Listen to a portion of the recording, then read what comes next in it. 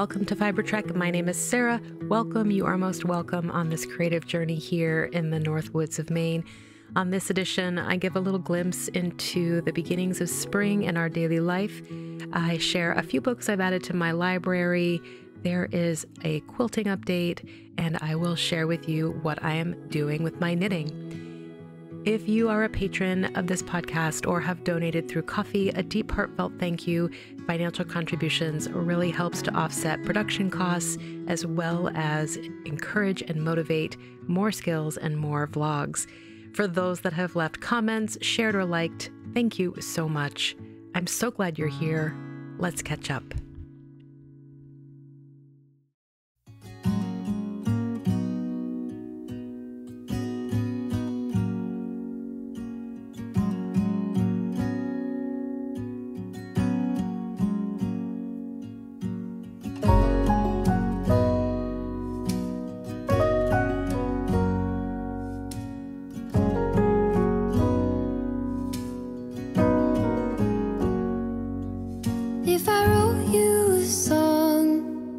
If I got every word perfectly weighted on a thin piece of paper, would it make any difference? Would it change for the better? If I wrote you a poem, if I posted a letter?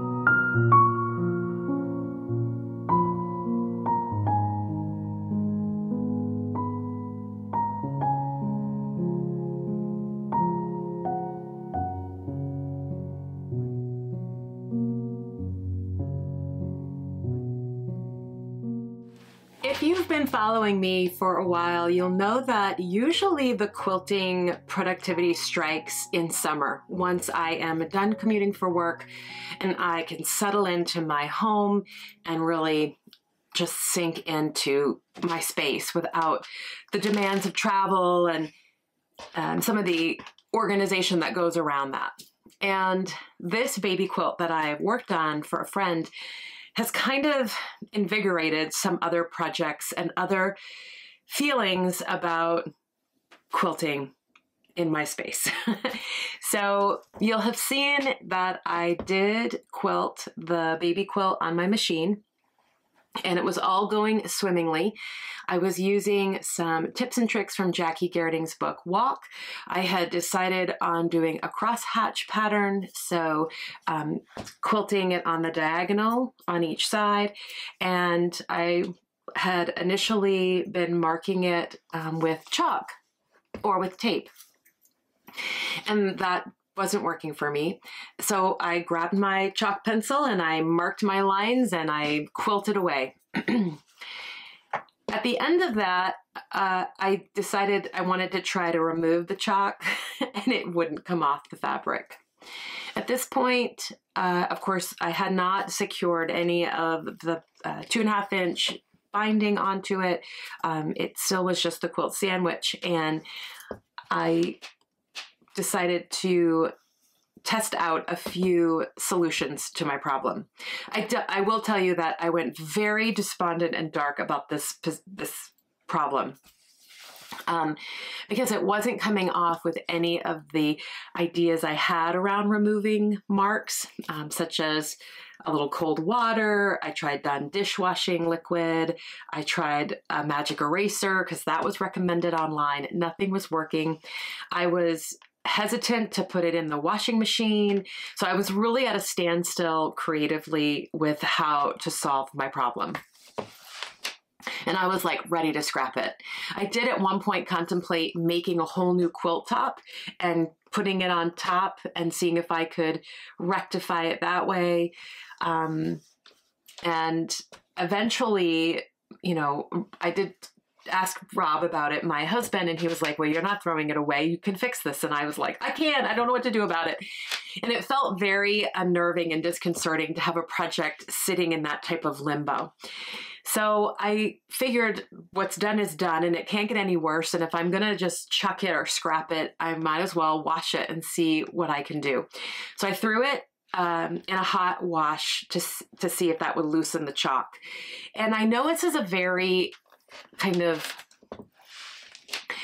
novice mistake. I know you're supposed to test these things. I was moving through on the assumption that this is chalk and you can wipe it off. And I've seen people use chalk to make quilting lines before, but I didn't recognize or maybe think about the fact that this chalk might have additive in it, or, you know, might have a wax in it. So anyway, I chucked it in because I had nothing to lose, which can be a really great place to be solving problems from. So you can just try a bunch of different things, and through that experimentation, you can obviously build some wisdom about what's going to happen on your next quilt. So this could be that kind of sacrificial thing. It came out fair. It had lessened the marks, and so I felt hopeful. And when I got to my mom's, I had read that OxyClean might be helpful, so I used spray and wash along all of the chalk lines, and I washed it in hot water, and it came out mostly clean. So I went from like despondent to satisfied. I'm still happy to give this as a gift, and yeah, so at that point, I think I had put the binding on, and I put it in the washing machine. Nothing got wonky, so I was relieved. I did wash this twice in hot water, and I have since bound it, and it is finished. I hand bound the back, and I'm going to wash it one more time and put it in the dryer, and then that will be going off for good. Now, this quilt brought up some sentiment. It's good to wrestle with those ideas, right, around failure and then sometimes that paralyzing unknowing piece of what to expect from your fabric, or what to expect from, you know, when it comes out, and all those things that can just be a resistance to moving forward. So once that piece was done, I took a look at what was out on my table, and it was the Stars Upon Stars quilt. I'm just going to grab that because I have it right here. If you're not familiar and you haven't been with me for the past 4 years, this is that block. This is by Laundry Basket Quilts.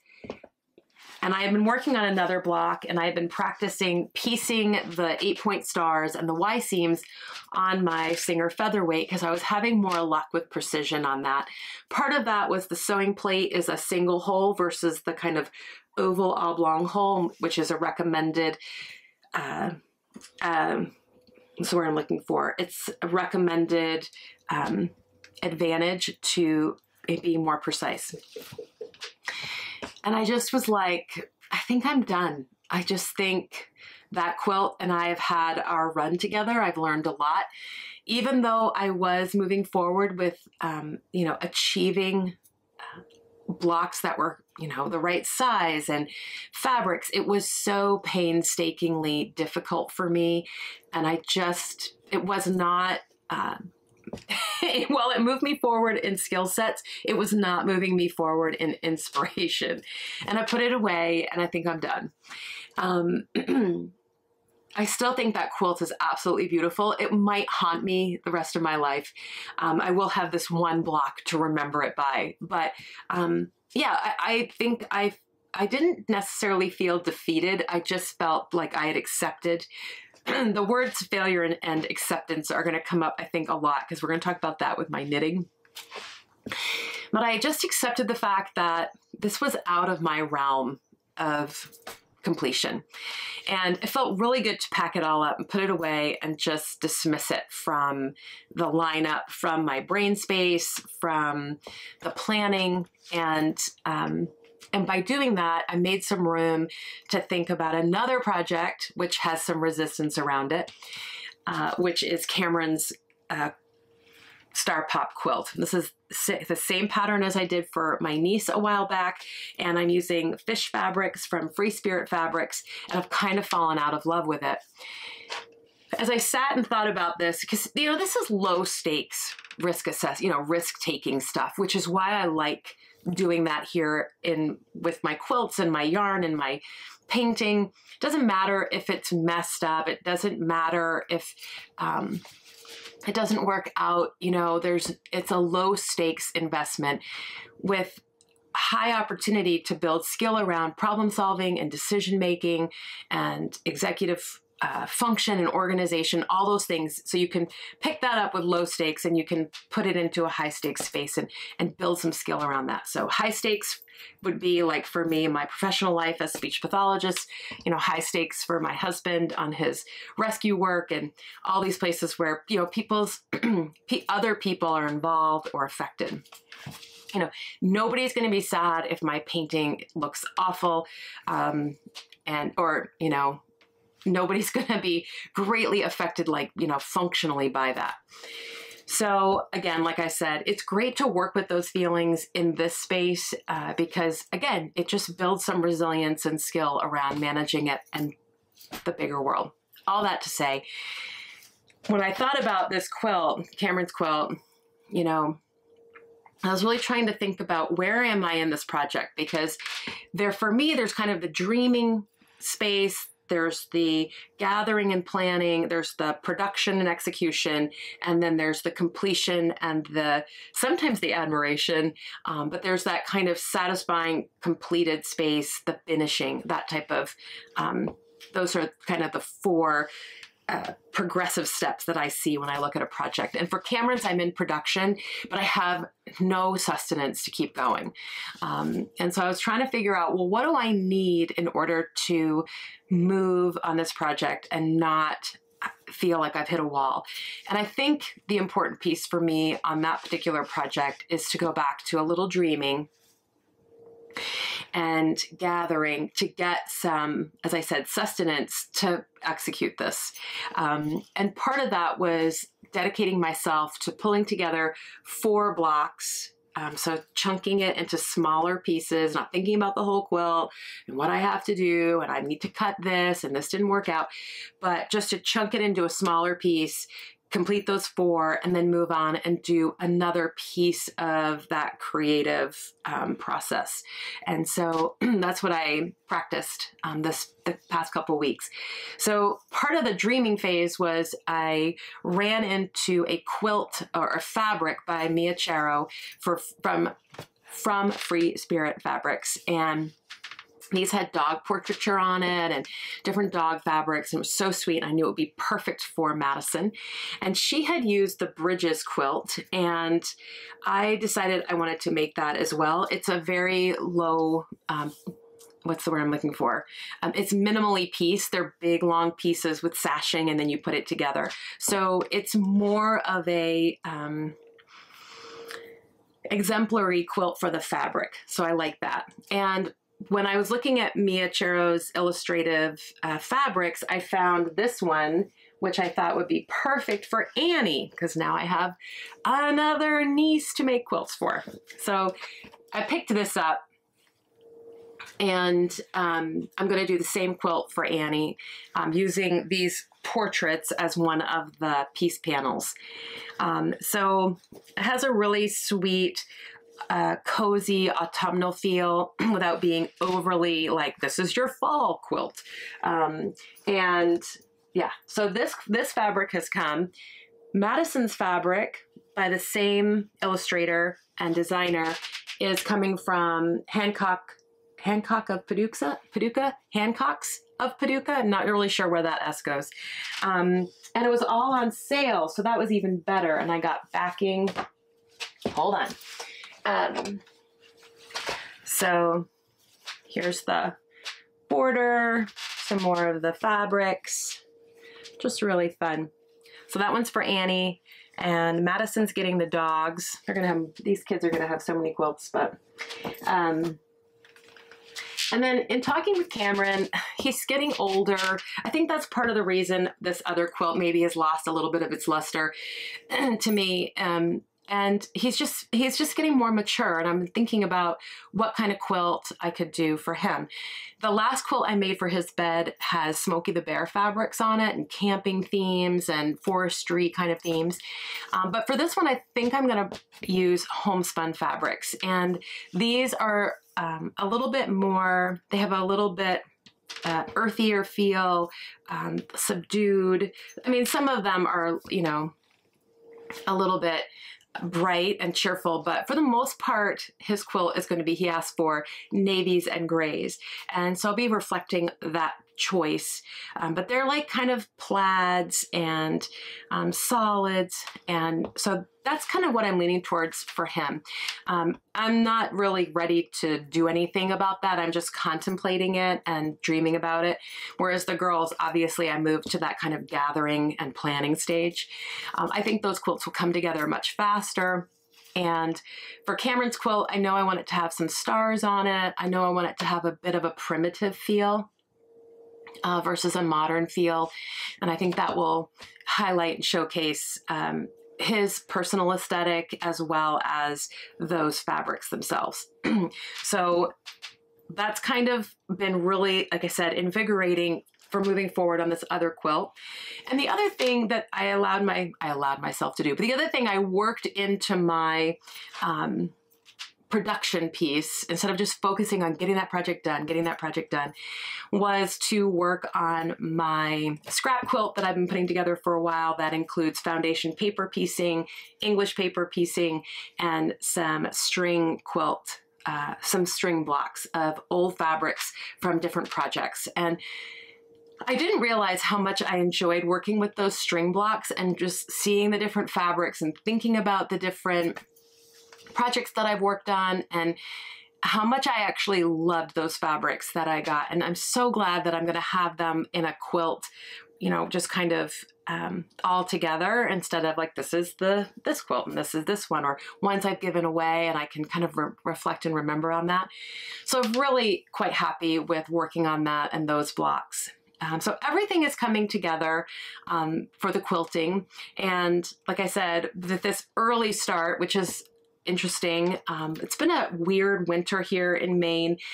It's been a very mild winter, so we're having an early spring, and perhaps that's what's also playing into this rise out of dormancy and hibernation and this very kind of I find coming into the studio being very productive, moving around, thoughtful, versus like knitting cozy with my coffee on the couch. So they're two different, they satisfy two different elements of my nature. So coming out of that cozy couch knitting project piece and into the spring kind of movement, momentum. And so hopefully I can harness some of that, push forward on Cam's project, and also finish up my scrap project. So that would be great to get those kind of things off and then allow summer to unfold with some new ideas and new concepts, especially since I accumulated so much fabric and scrappiness for the Stars Upon Stars. It might be nice to find a way to apply that and work with those fabrics because those are beautiful. So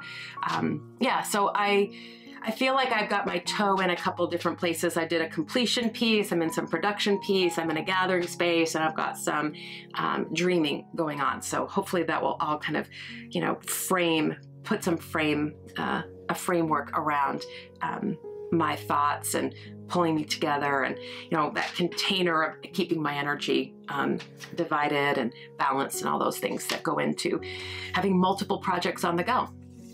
With that being said, I am going to have another cup of coffee, I think, and we'll start thinking about some knitting. I know it's nothing new, but it's so good to see you.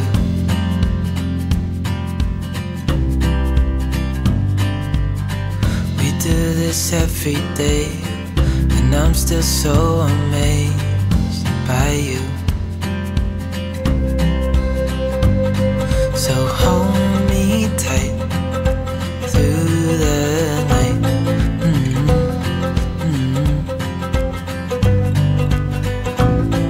It's just us two, me and you.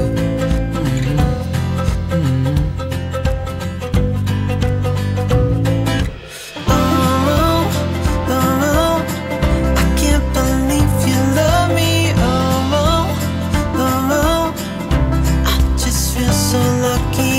Oh, oh, still can't believe you love me.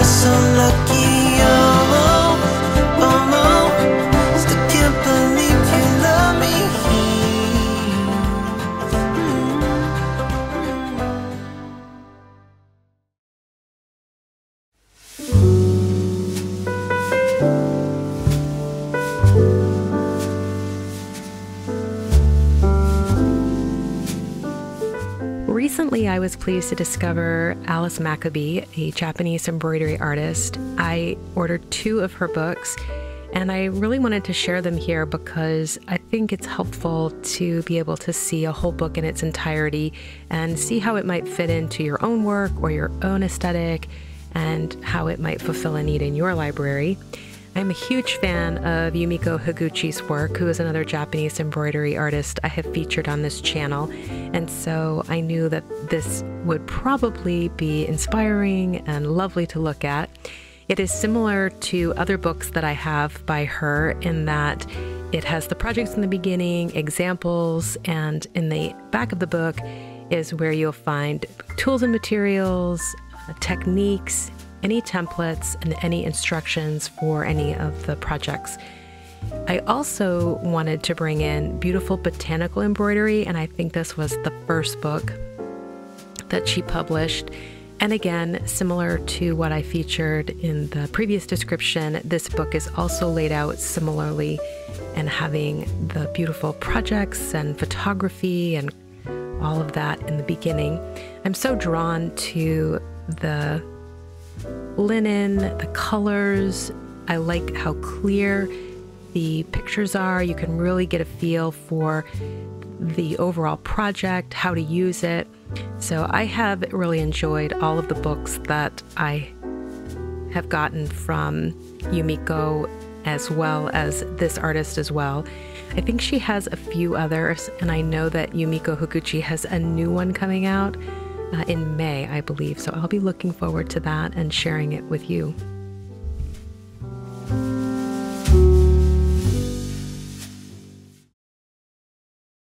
Wax wing, what do you bring from the frozen north? Wax wing, we've been waiting on you.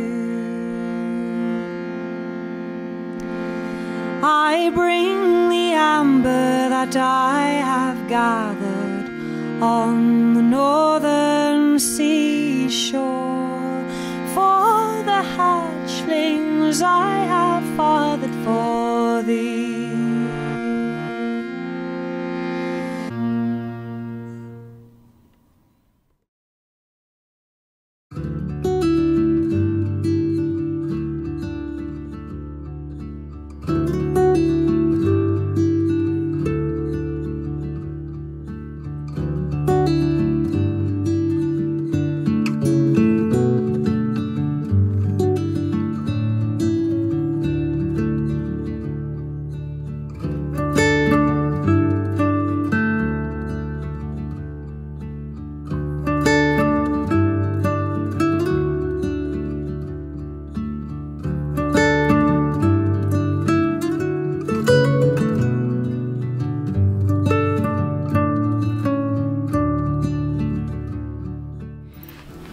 start to talk about the knitting. As I always like to do before I start, I just want to thank those that contribute financially to this endeavor and this creative project. I greatly appreciate that value is added to this type of work, working on editing and gathering shots and storylines and arcs and all that goes into production.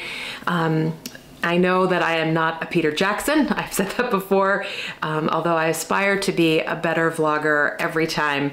But I so appreciate those that, again, support this work financially. If you are in a space to like or subscribe or share, any traction around the videos is most appreciated. And of course, I always appreciate the comments and insight that come my way. And I read everything. I haven't always had a chance to respond, but it is an important aspect of sharing, and I am deeply grateful. That being said, the knitting will be a little thin. I have been dividing my time with friends and family, and in those moments I don't often bring my knitting, especially with the children, because I just don't want to divide my attention, and I don't find it easy to do that when Annie, my youngest niece, has just started to walk, and I really just want to be able to get up and get down and enjoy and be responsive and spontaneous with them. And so I set the knitting aside, and then of course going out with friends and some of just the overall investment in work. And I play games with my mom at night when I'm down with them as I commute. So the knitting has been kind of lingering on the periphery, if you will, as I've been traveling back and forth for my work and commute. But that being said, I made some gains on the Yell. I'm knitting this. It is a cardigan by Marie Wallin from her book Shetland. I'm using Spindrift yarn. I needed to deal with some color work issues that I was having. And at this point, I had knit a section using pine green and camel. And I was trying to move on from there, and I was having a really hard time picking my next set of colors. So I decided to rip it all back. The pine green was the problem. It needed to go. And I don't think I've ever really cataloged how I do this. And I think it's a valuable skill to have, because sometimes ripping back, I don't know, it's like 370 stitches on a US 4, color work maybe feels a bit yee about it. But what I like to do is take a smaller needle. For this particular piece, I used a US 3. And the nice thing about Marie's projects is that there's often a solid, transition line between the color work. And so I was able to go right below the pine green and know which stitch I needed to pick up. And I used that needle to pick up one leg of each stitch all the way around, pulled it through, and then you can, unravel the work to that point and not have missed too many stitches. I think I had missed 2, and luckily this yarn is sticky enough that it holds its shape and you can scoop it up. So I ripped all the way back using that method, and I decided to, I knew I still wanted to work with green, and I needed to let go of kind of the rusts and cinnamons and nutmegs. And so I ended up picking this seaweed green, and it has a very subtle effect, and it achieves like what I really love about Marie Wallin, which is this kind of watercolor kind of aesthetic for her sweaters, and everything just kind of blends, but you still get this overall feeling. And I think this seaweed green and this lighter color, which is also in the green family, but it has some brown overtones, works, and then enables me to move into the blue that I wanted to use and yellow ochre. So I'm really happy with how that's turned out. And again, we've talked about before in some of my episodes that those transition times, you set it aside and it just kind of lingers and lingers and lingers. And so it was great to kind of get that done and get back on track. I was able to re-knit that section fairly quickly in a morning and get on to the next one. So, and I already know where I'm going from there. So that little kind of planning and thoughtful time is all done. I can just move into the production and knitting portion of that. So it felt good to do that. I finished the Lime Mitts by Ronya Hakalito. And I've put together a little kit for myself from scraps for the next set that I want to do. I really like the way these knit up. I think they're beautiful. They are knit with Let Lopi. You know, they've got a heavier gauge. So again, they move very quickly and you can move through scraps. So that's awesome. And in doing that, I have a lot of Alafos Lopi leftovers from my sweater I knit for Cameron and a sweater I knit for myself, and I have found a pattern for them. So it feels good to kind of keep scraps going out and into the world to be used. I needed to order needles, so I'm waiting on that. But again, kind of going through when these little bits and pieces surface, it's just, I'm just feeling so satisfied by utilizing them and getting them out and moving through a lot of old stash that I have, as well as, again, leftovers. So that's done. Ronya Hakalito, Marie Wallen. I have been working on the sleeve of my Salalu mashup sweater from the Knitted Kalevala and the high-low sweater from Tidal Yarns. I'm working on the sleeve. That tends to be what I gravitate to in general. And then the last one I've been put some time into, it doesn't always get as much attention even though I'm enjoying it, is the Roots and Shoots sweater by Teti Lutzak. This is in Nutiden from Anorak Air. And one color, the dark color, is a natural color, and then the kind of pinky yellow is a dyed in the wool. This is unspun yarn. I'm holding the natural color double, and I'm holding the pinky yellow color with a strand of mohair to try to deal with my gauge. Now, the one thing I realized about this as I'm transitioning to a larger needle is that this neck opening is going to pull, and it's going to show some of these floats on the inside. And so I think what I'm going to have to do is grab a small crochet hook, crochet that edge a little bit, and finish it at a little tension so that it closes up. So I've been curious about that. I'm wondering about this and how it's going to turn out. As I said, I don't often just pick it up, because I find working with the Nutiden that it requires a little bit more attention and management, and so it doesn't always lend itself to those quick moments when I'm, got a little bit of time between one thing or another. But I am curious about how it's going to turn out, and so I have enough kind of wonderment about it that I'm still interested and want to get it done. So that I put some time into that, thoughtful about that. I do have some plans to cast on a project for my niece Annie, and I'm hoping to knit something for her that will go forward to maybe this fall and into the winter. It is a dress by Lisa Chemry, which name escapes me, but I have that all packed up and kitted, so if I wanted to cast that on, I'm ready to go. And I feel like I'm in a space to do that now that I've kind of moved through some of the transitional needs of my other sweater. So yeah, on that note, I think I'm going to bid you a fond farewell and look forward to seeing you at the end of the month. And I have a studio vlog I'm putting together for patrons coming out very soon. And yeah, so lots to look forward to. I hope wherever you are that you're in good spirits. Many fond wishes and blessings. I will see you next time. Take care. Bye.